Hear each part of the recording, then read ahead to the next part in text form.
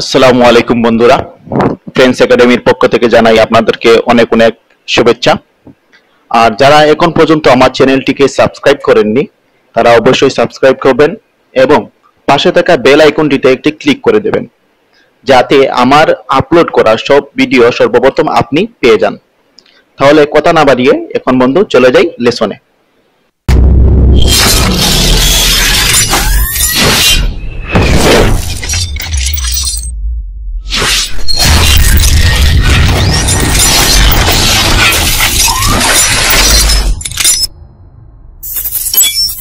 ওকে বন্ধুরা, এখন আমি এসে গেলাম এমএস এক্সেল 2007 এখন আমি আপনাদেরকে আজকে শিখাবো যে general knowledge of MS Excel, সাধারণ জ্ঞান, যে সাধারণ জ্ঞানটা আছে এমএস এক্সেল সম্পর্কে, সেই সম্পর্কে। আচ্ছা দেখুন বন্ধুরা, এখন আমরা জানবো যে কোন জিনিসটাকে কি বলা হয় এবং এমএস এক্সেল কোন ধরনের প্রোগ্রাম, এগুলো নিয়ে। আচ্ছা প্রথমে আমরা জেনে নেই যে এমএস এক্সেলটি কোন ধরনের প্রোগ্রাম। বন্ধুরা, এমএস এক্সেল হচ্ছে স্প্রেডশিট প্রোগ্রাম। এখন আপনাদের মনে প্রশ্ন আসতেই পারে যে স্প্রেডশিটটা কি। ঠিক আছে বন্ধুরা, তাহলে আমরা এটাকে যদি পৃথক পৃথক করে আমরা বলে দেই, ইংলিশটা ট্রান্সলেট করি, তাহলে অটোমেটিকলি আপনার আনসারটা চলে আসবে। দেখুন স্প্রেড বলতে কি বোঝায়। স্প্রেড হলো ছড়ানো, ঠিক আছে, আর শিট হলো পাতা। তাহলে স্প্রেডশিট বলতে কি বোঝায় বন্ধুরা? অবশ্যই ছড়ানো পাতা। এই প্রোগ্রামটা হলো ছড়ানো পাতার প্রোগ্রাম। দেখুন এই যে পাতাটা আছে সেটাকেই বলা হয় ছড়ানো পাতা। এই পাতাটা অবশ্যই ছড়ানো, দেখুন সব দিকে ছড়িয়ে আছে, ঠিক আছে, এর জন্য একে বলা হয় স্প্রেডশিট প্রোগ্রাম। ঠিক আছে বন্ধুরা, এখন দেখুন, এখন আমরা স্প্রেডশিট প্রোগ্রাম বুঝলাম, ঠিক আছে। এখন দেখুন উপরের দিকে আমাদের কিছু অংশ আছে, যেমন দেখেন এই জায়গায় লেখা আছে আপনার ভিউ 1 লেখা। এই জায়গায় দেখুন এটা হলো নেম বক্স। এই নেম বক্সটার কাজ কি, যে আপনি যে সেলে আপনার কার্সারটি রাখবেন, এই যে আমার সাদা একটা প্লাস আছে বড় দেখে, এই প্লাসটা আপনি যে জায়গায় ক্লিক করবেন সেই জায়গার নামটি দেখাবে বন্ধুরা। সেল অ্যাড্রেস বলতে এই যে সেলগুলো আছে, এই ছোট ছোট গড়কেই সেল বলা হয়, ঠিক আছে। আর সেল অ্যাড্রেস কি তা আমি কিছুক্ষণ পরেই বলছি। দেখুন এটা হচ্ছে B1 লেখা, এটা হলো নেম বার, ঠিক আছে। এই জায়গাটা হলো নেম বার, এই জায়গাটা আপনার নেম বার। দেখুন আমি এখন এই জায়গায় ক্লিক করি, বন্ধুরা কি দেখাচ্ছে যে D5। দেখুন আমার D5 এ আছে, যার জন্য এটা আমাকে শো করছে D5, ঠিক আছে বন্ধুরা। এখন দেখুন তারপর আমাদের আছে ফর্মুলা বার। এই ফর্মুলা বারটি কি, যে আমরা যে সূত্রটা ব্যবহার করব, যদি কোনো ধরনের কোনো সমস্যার কারণে আমাদেরকে সূত্রটি পাল্টাতে হয়, তাহলে আমরা এই জায়গায় গিয়েও সূত্র পাল্টাতে পারি। অথবা যে জায়গায় আমরা সূত্র লিখছি এই জায়গায় আমরা যদি সূত্র লেখা থাকে, তাহলে আপনারা এখানে ডাবল ক্লিক করলে আপনার সূত্রটি শো করবে। আর আপনি যদি চান যে সূত্রটি ভাবে শো না করেই আপনি চেঞ্জ করে ফেলবেন, তাহলে যেই জায়গায় আপনার সূত্রটি লেখা থাকবে, আমি আবারও বলছি বন্ধুরা, যেই জায়গায় আপনার সূত্রটি লেখা থাকবে সেই জায়গায় আপনি সিলেক্ট করবেন। সিলেক্ট করার পর দেখবেন উপরের দিকে ওই সূত্রটি দেখাচ্ছে, ঠিক আছে বন্ধুরা। আচ্ছা এখন দেখুন এই জায়গায় লেখা আছে, দেখুন ABCDEFG আরো অনেক আছে।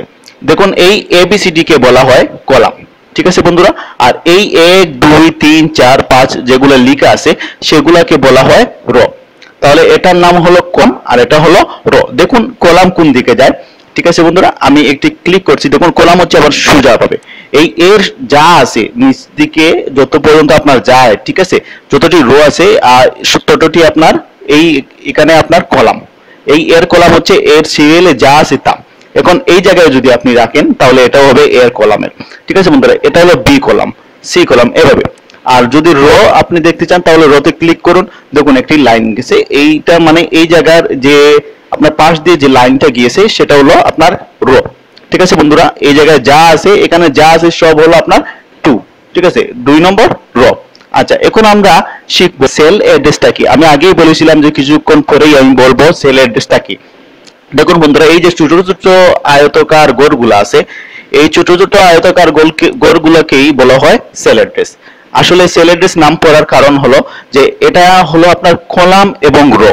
এই এবিসি যেগুলা লেখা আছে আর 1 2 3 এই দুটোর সমন্বয়ে যে ছোট ছোট আয়তাকার গড়গুলো থাকে তাকেই বলা হয় আপনার সেল অ্যাড্রেস, ঠিক আছে বন্ধুরা, এগুলা হচ্ছে সেল অ্যাড্রেস। যেমন আপনি এই জায়গায় ক্লিক করলেন, দেখুন কালার ধরছে আপনার কোনটায়, যে ডি কলাম, ঠিক আছে। তার রোল মধ্যে কোনটা, যে 3, তাহলে এটার নাম হবে D3। দেখুন আমার এই নেম বক্সে সেটা শো করছে, ঠিক আছে। এখন আমরা শিখবো বন্ধুরা যে দেখুন আমরা যখন এইখানে ক্লিক করলাম, তারপর সেভে ক্লিক করলাম, সেভে ক্লিক করার পর দেখুন বন্ধুরা এখানে লেখা দেখাচ্ছে যে কি বুক 1, ঠিক আছে, বুক 1। তাহলে এটা যেহেতু স্প্রেডশিট প্রোগ্রাম, ঠিক আছে, তাহলে এখানে লেখা উচিত ছিল যে আপনার স্প্রেডশিট। এই জায়গায় এটা না দেখিয়ে আপনাকে দেখাচ্ছে বুক, বলতে বই। কেন বন্ধুরা, এটা আমি এখনই আপনাদেরকে বলে দিচ্ছি। দেখুন এই জায়গায় লেখা আছে আপনার শীট 1, শীট 2, শীট 3। আচ্ছা বন্ধুরা, একটি বই কিভাবে তৈরি হয়? কয়েকটি পাতার মাধ্যমে না? অবশ্যই।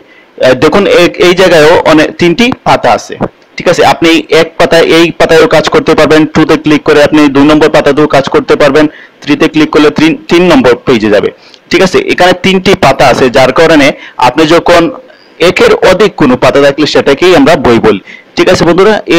এর জন্য এটা ওয়ার্কবুক লেখা দেখাচ্ছে বা বুক লেখা দেখাবে। এখন আরেকটা জিনিস আপনাদেরকে আমি বলি যে ওয়ার্কবুকটি কি। ওয়ার্ক বলতে বোঝায় কাজ, বুক হলো আমরা জানি বই। যে জায়গায় আপনি কাজ করবেন, যে বইয়ে কাজ করবেন তাকেই বলা হয় ওয়ার্কবুক। যেমন আমরা এই বইয়ে কাজ করছি, এটা হলো আমাদের বই, ঠিক আছে, বইয়ের পাতা। এই পাতায় আমরা কাজ করছি, যার কারণে এটাকে বলা হয় ওয়ার্ক বুক, ঠিক আছে বন্ধুরা। এখন যদি আপনারা মনে করেন যে আমরা এই নাম শীট 1, শীট 2 লেখা আছে, এই জায়গায় শীট 1, শীট 2 না রেখে আমরা নাম পাল্টে দেব, ঠিক আছে। যেমন ধরেন আপনি আপনার নাম দিতে পারেন, বা আমি একটি নাম চেঞ্জ করে দেখাই যে কিভাবে চেঞ্জ করবেন। যে এটাতে গিয়ে ডাবল ক্লিক করেন, দেখেন এখানে লেখার একটু কালো দাগ আসছে। এখন আপনি ব্যাক স্পেস ক্লিক করেন, ক্লিক করার পর লিখে ফেলুন আপনার যা লিখার। আমি এখানে আমার চ্যানেলের নামটি লিখে দিচ্ছি, ফ্রেন্ডস একাডেমি,